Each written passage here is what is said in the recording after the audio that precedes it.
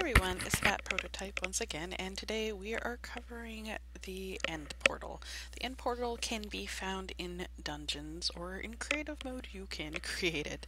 As you can see, this is a full end portal that's activated, and I'll show you what happens when you go into it. It actually messes my eyes a little bit because it's kind of 3D-ish. It's in the middle, it's nothing like the rest of the game. But I will show you how to make one using what is often, it looks similar to this with lava underneath of some stairs in the dungeons, and usually there's 3 or 4 slots open with the rest with the Eye of Ender. But I will show you now how to make the Eye of Ender because it's absolutely native. This is an end game object for sure. So what this is a blaze powder, and you need to get a blaze rod from the blazes in the nether, which usually drop 1 to 2 blaze rods when you kill them, and when you put this into your inventory it will show up with 2 blaze powders. You take the blaze powder and use an end pearl, which you get from Enderman, combine that, and it creates the Eye of Ender.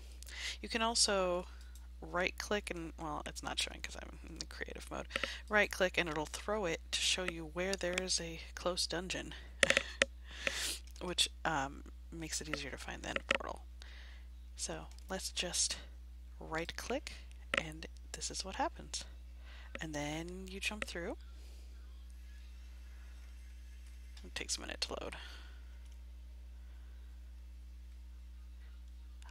So it spawned me what looks like really it spawned me off the land onto, and you hear the end dragon, which eventually we'll cover specifically onto that, but since I can fly, I'm in creative mode. This is the end with the end towers, with the end crystals that you need to destroy to kill the ender dragon. And that is where I will leave off. But yeah, you can find more Endermen here and some other nifty shit that I'll show you eventually. So I'll talk to you guys later. Bye.